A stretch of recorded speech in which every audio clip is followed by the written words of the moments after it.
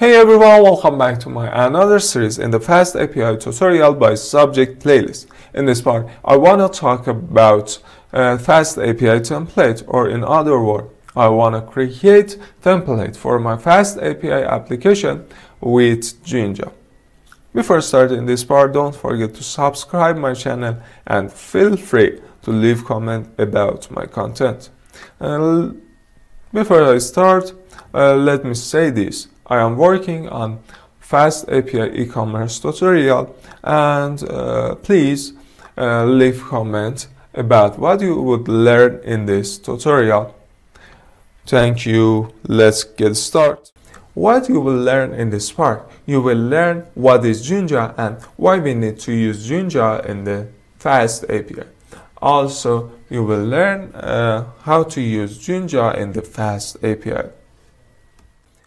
If you can use Jinja in your FastAPI application, this video is not for you. First of all, let's talk about what is Jinja and why we need to use template in the FastAPI. What is Jinja? Jinja is a Python library that helps us to create template for our website or in FastAPI or Flask and etc. But why we need to use template in the FastAPI? In the modern application, front end and back end is separated, and front end and back end interact with each other with REST API. But REST API has some restriction. For example, in the REST API, we can't develop socket. For example, real-time application. REST API is not real-time application, and also REST API is not stateful. For this reason, sometimes we need to use front-end and back-end in only one platform. This is the place Jinja helps us. Now let's talk about how to use Jinja in the FastAPI. For this purpose, I would remember that you can find file of this part from my GitHub repository that I wrote it, the URL in the description below, tutorial 02. After cloning FastAPI tutorial by subject repository, now let me say this. This is small part of my FastAPI e-commerce tutorial, and first of all, I want to review some part of my code. In this small part, we will create two different templates, one for getting product list and one to create a new product for our store. Let's get started. Now let's review some part of my code. We use Alembic as my migration tools in this part, and also we create database file, and as you know, we set our database in the database file. In this part, SQLite database used, and in the dependency we have only one dependency for getting database. Now let's talk about our product model. Product model has some fields such as ID of product, name of our product, a slide for so-friendly URL, and URL of our image of product, description of our product, and price of our product. It is available or unavailable. It is a Boolean field, and also we have created date and updated date in our product model. Now let's create our code file. In the code file, I should add one function for listing our product. First of all, I get model from my model file. It is better to use schemas because schemas help us to validate our data, but for simplicity in this part, I use model directly. Then we should add product list function. I remember that it is better to use schemas, but for simplicity we use model directly. After all, we go to main.py file. First of all, we need to install Python multipart for posting, creating product form, and also we need to install Jinja template.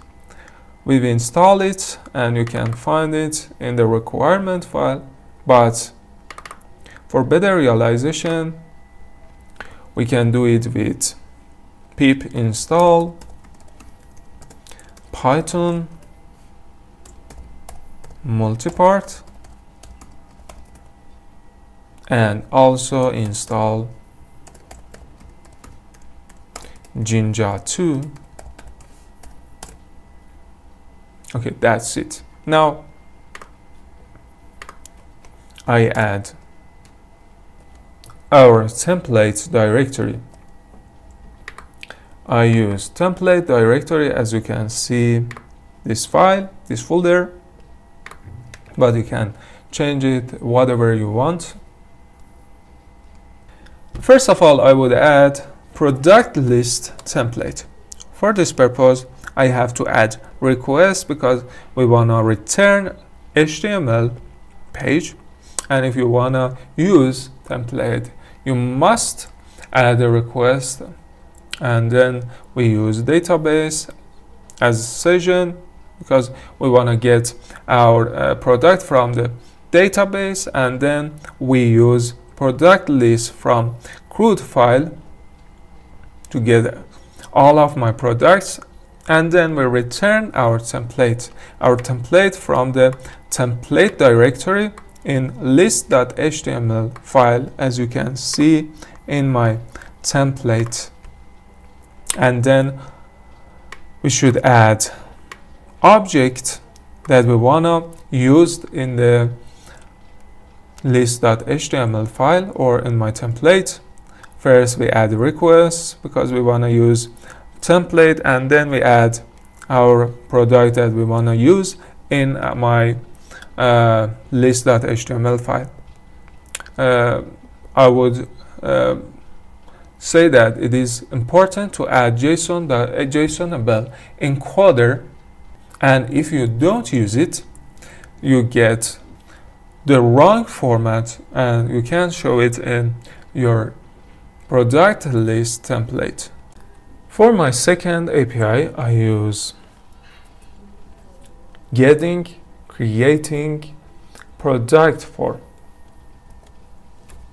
As you can see, we use request again because we want to return HTML template, and then we also need to use request as my context, as I used it in the product list, and every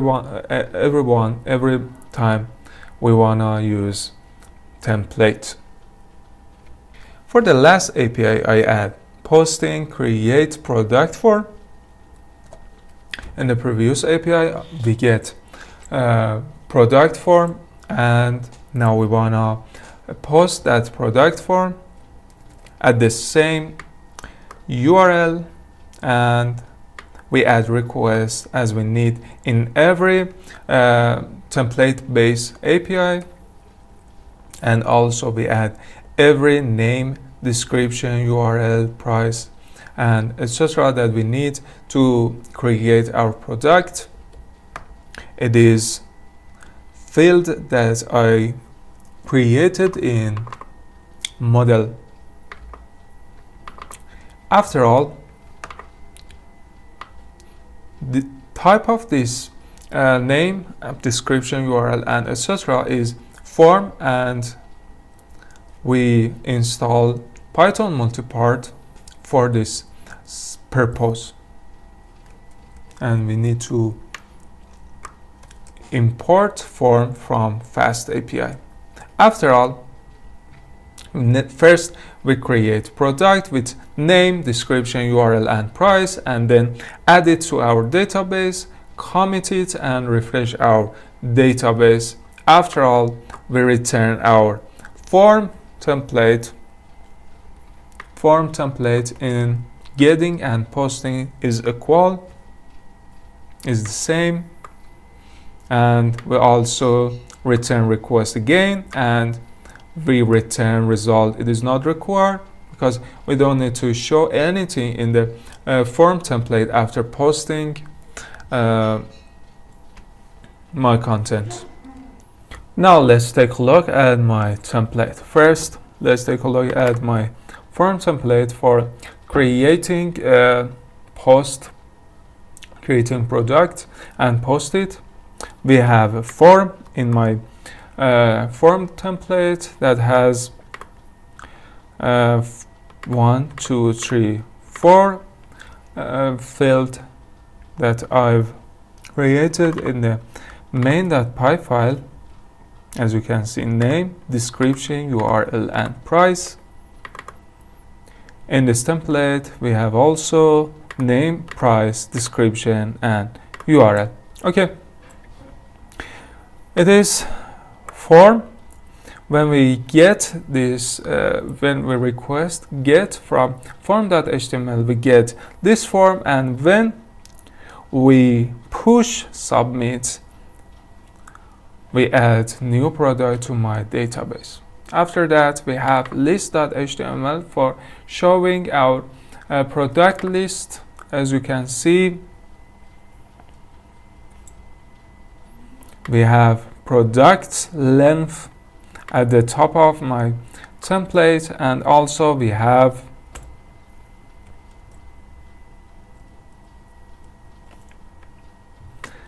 tab 1 from subproduct list directory. Include it. Go to subproduct. As you can see, we use for loop for showing our product. Show product name and then product description, and product description also show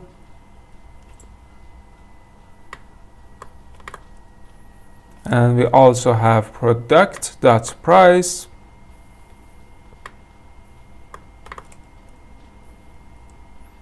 and we have also an image of my product. You can see product.url as my image. Okay, that's it. Let's try our product HTML. First, we upgrade my Alembic to the last revision. Now we don't have any database, SQLite database. After upgrading Alembic to the last revision, it will be create. Let's try Alembic upgrade head.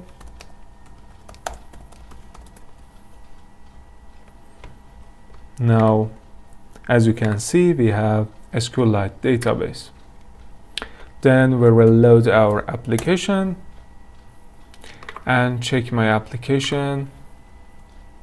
First, to my product form.